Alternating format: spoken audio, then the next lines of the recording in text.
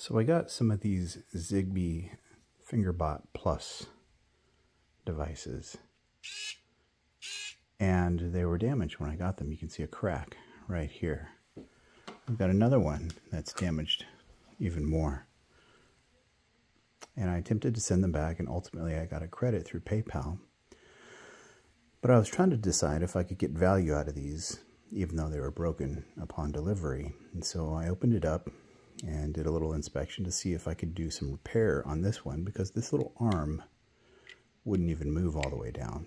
Right now you can see it does move down because I've done a little bit of work on it. I'll show you what the inside looks like and some of the screws that you can't see. So once you take the battery out, you'll see a couple little screw holes, one deep inside there, one right here, and I've removed these screws with a tiny little Phillips head. And then I didn't see any other screws, and so I kind of brute forced the thing with some needle nose. I grabbed onto this little piece of plastic and this piece of plastic here and just yanked it straight out to see if it was just friction fit or if those were the only two screws that were holding it in place. And I'll show you what I found. So what I found were these 4 screws, 2 of which I could see from the other side, and I actually removed them. This one was a very long screw, skinny, long screw. And this one here was a short screw, but the ones I couldn't see were behind the circuit board on top here and here. And to access those, I didn't realize it at the time, but I simply needed to remove this circuit board, and then I could see, and that's just using this foam adhesive to secure it. I took it off, and I could see some screw holes here and here. Now, since I brute forced it, I simply just broke them off, which is kind of a bummer, but this was a damaged product anyway, and it's not the end of the world. And furthermore, I can glue this thing back in place if I need to, because I've fatally damaged the screws as well as the screw holes. Regardless, for now, what I'll probably end up doing is, by the way, also you can see the button inside. It's just that little touch-sensitive button right there on the top of the plastic. There's a little thing of metal. I don't know exactly how that button works, but there's a single wire coming from it that activates the switch, which turns the little motor in here. And the way this works, I'll show you. There's a little gear inside here. See if that focuses. There's a little gear inside here that turns whenever you activate the button. And put the battery back in to show you specifically.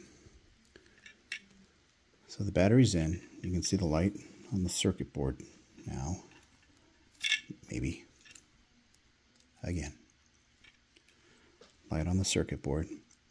Now if I press the button, I'm going to try to get this in focus so you can see. If I press the button,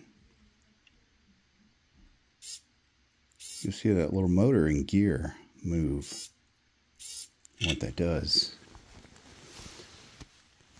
I'll get the other piece and show you what that does here. On this little arm, the finger part of the Fingerbot, it actually interfaces. It's got teeth that interface with this gear. And when that gear slides up and down, this finger, it's actually upside down and backwards, but this finger will actually slide up and down this little channel here, thereby pressing a button. But that's just sort of a dissection of a Fingerbot Plus. This is a Zigbee version that I have running with Home Assistant. And not sure if that would be useful for anybody else to see the insides of a Fingerbot Plus and how it operates, but that's essentially what it is. And just thought I would share that. If I'm going to put this back together, what I'll probably do, get the battery out so I'm not constantly turning it on and off, resecure the circuit board using that same foam adhesive, and then place it back inside, oriented correctly, inside the little enclosure.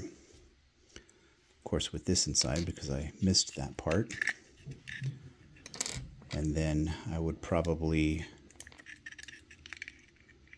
just glue the screws that I have broken off. I would just glue that to the front face inside this small enclosure here, and it would be right as rain, at least I think.